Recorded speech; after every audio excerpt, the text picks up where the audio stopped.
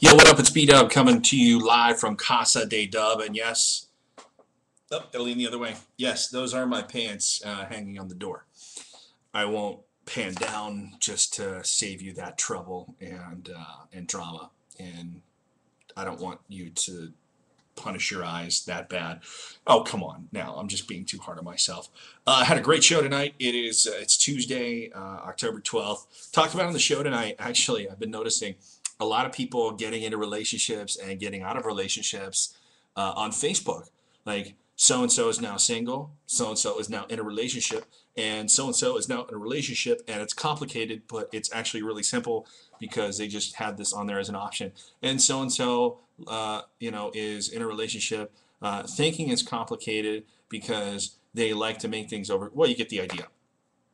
But I thought, I think people get in and get out of relationships this time of year to either be able to get Christmas presents and spend time with someone during the holidays or to avoid having to buy them. I mean, think about it.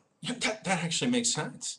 That actually makes sense. You get rid of, the ball and chain, whether it be your girlfriend or your boyfriend, husband, wife. Well, maybe that's a little more difficult.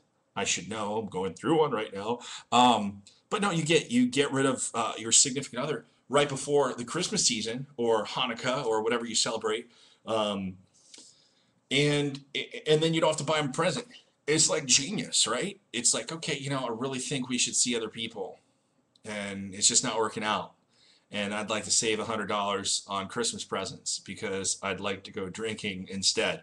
I mean, does that make sense? Does that actually happen? Do you know anyone like that? Feel free to comment below. But yeah, that's in the Dubcast, which will be posted online at the KPO website momentarily, or whenever I get around to it. But I thought that was an interesting debate there. So other than that, show's going great. Things are awesome.